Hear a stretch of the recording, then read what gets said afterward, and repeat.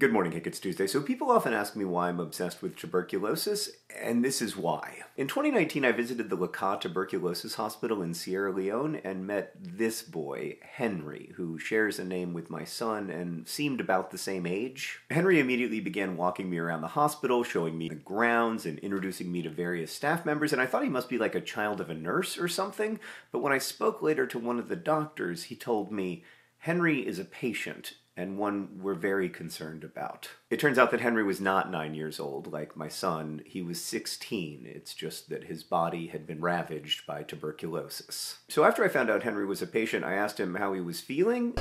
Okay now. But that turned out to be false hope. Henry had been a great student before getting sick. He dreamt of attending university, and his mother, Aisatu, worked incredibly hard to pay for his school fees. She ran a small business selling scented oils and perfumes at a local market. But by the time I met Henry, he was completely out of school and had been a full-time patient at Lakka for more than 2 months, receiving these injections to treat his multi-drug resistant tuberculosis. The injection treatment is super toxic. It causes permanent hearing loss in up to 20% of patients. It can also cause liver and kidney failure, but it was the only option available to Henry. Now, there was a better and less toxic treatment protocol involving the drug bedaquiline that had been available for years in the United States and other rich countries, but it was deemed too expensive by global health authorities, and so people like Henry couldn't access it. In fact, even the injections were relatively new in Sierra Leone at the time, as Dr. Girum Tefera explained to me. Before PIH, if you have MDR TB before 2017, it's just you are waiting for the time of your days.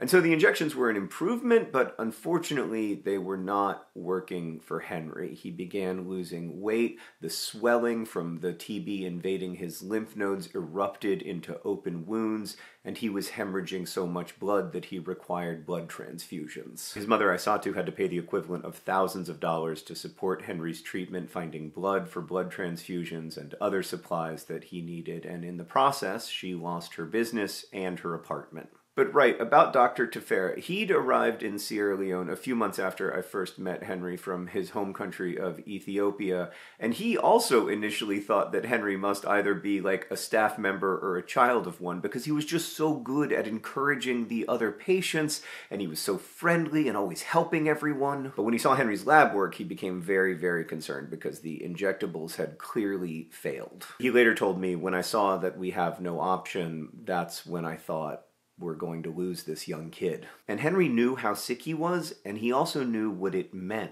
because he'd seen his best friend at Lakka die of multi-drug resistant tuberculosis after the injectables failed.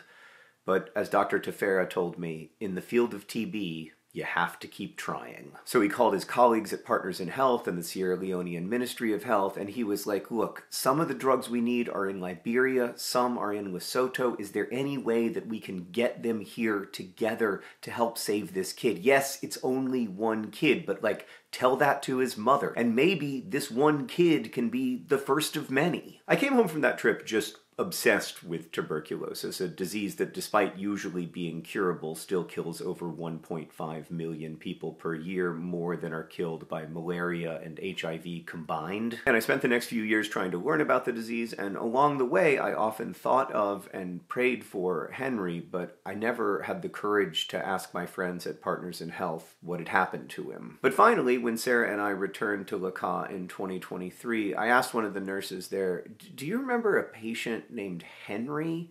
And she said, Henry? Of course! He's here today. He wanted to visit to see you. Hey, that's good to see you. Yeah. Oh, he's now in university. He's great. Yeah. All right. Henry became the first person in Sierra Leone to receive the bedaquiline-based cocktail, and he improved extremely quickly. Dr. Tefera told me that it was like magic. Within 3 weeks, he went from what would have been his deathbed to walking and talking and laughing, and eventually he was cured. And after more than 2 years at Lakka, he was finally able to go home. Now I'm back to pursue my dream to achieve it. I'm so happy to be alive again. Is that what it feels like to be alive again? Yeah.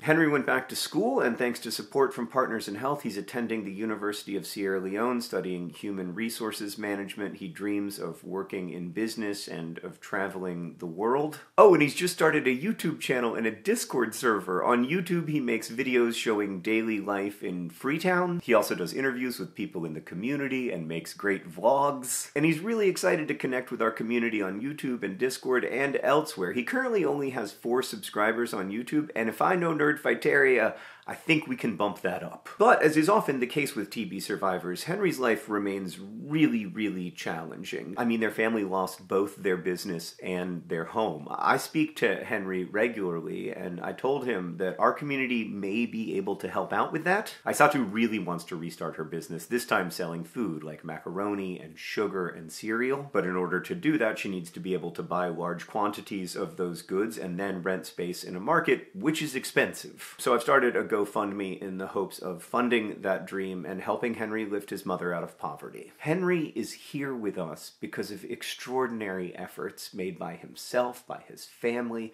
by charities, by his caregivers, and by his government. He gets to be here, he gets to have a YouTube channel and hopefully connect with lots of you and help you glimpse what his life is like. He gets to figure out Discord and take tests and hang out with his friends and try to help his mom. But none of that should require extraordinary efforts. Henry never should have become so sick that his mother lost her life savings. He should never have missed years of school, and he should never have been denied access to bedaquiline simply because of where he was born. And unfortunately, all of that is still happening millions of times over to kids around the world. And that's why I'm obsessed with tuberculosis. And I know it's worth the fight because of Henry, because he's here with us. Hank, you'll find links to Henry's YouTube and Discord and fundraiser in the doobly-doo below. I will see you on Friday.